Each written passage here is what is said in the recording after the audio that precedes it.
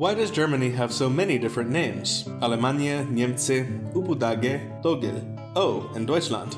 Most countries only have one name, like Togo, arbitrarily named after a lake within its arbitrarily drawn European colonial borders, or Cameroon, named for shrimp. When these countries decolonized, every language just used their official names. Germany has only been a unified nation-state since 1871, but European languages already had many names for the 2,000 years older concept of Germany. Deutschland means land of the Deutsch, and Deutsch comes from Proto-Germanic Thudiskas, meaning that Germans are just one of many peoples who call themselves the people. This root gave us the Italian and Scandinavian words for Germans, as well as the Latin Teutonic. It's also the source for Dutch, which English once used for most people in the Holy Roman Empire, but now only for the nearby Netherlanders. The empire is the #1 source of the confusion. Although German, the empire insisted it was Roman for 1,000 years. Deutsch was not used officially, much, but it was the people's choice, and prevailed as the German national identity gradually formed. Most East Asian languages listened, and adopted words that sound like Deutsch when Germans arrived in the region on other European countries' ships. Other languages went their own way.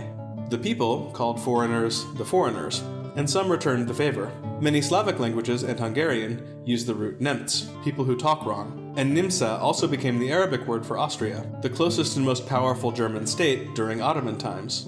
When Germans left Europe as immigrants and imperialists, other peoples also commented on their speech and appearance. The Native American language Lakota calls Germans Iyashicha, bad speakers. They looked like English-speaking white Americans, but didn't speak English. In Africa, Kinyarwanda speakers named Germans with the root Dage.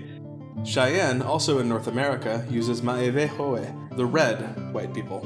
Other words for Germany originally applied to individual Germanic tribes. The Alemanni, whose name either meant all people or foreign people, gave their name to languages like French, Spanish, Portuguese, and Arabic because the Alemanni and their descendants lived the closest when those languages were formalized. Aleman used to be the dominant word for Germans in English too, used in Shakespeare, Baroque music, and square dance. But German won out when it became fashionable to do as the Romans had done. German itself may have been a Celtic word for a specific tribe, the neighbors, or maybe the noisy people, and Germania became the official Roman name. Roman names sounded classy to later Latin literate European intellectuals, so Germany started displacing older names in places like England and Russia. Other tribes' names spread in different directions. Finnish and Estonian named Germany after the Hanseatic Saxon amber traders of the Baltic Sea, Latvian and Lithuanian after an unknown tribe, Medieval Greek after the Franks, so Germany shared a name with France, Medieval Hebrew after a grandson of Noah in the biblical genealogies, Tahitian after the Prussians, and Navajo after the helmets worn by the German army during World War II, when code talkers developed the term while serving the United States.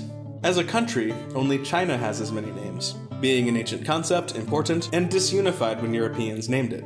Basically, a lot of peoples have different names, but not too many countries. Germany has lots of names because 17th century Germans didn't have a unified country with an official name, so Europeans spread its old ethnic names around the world.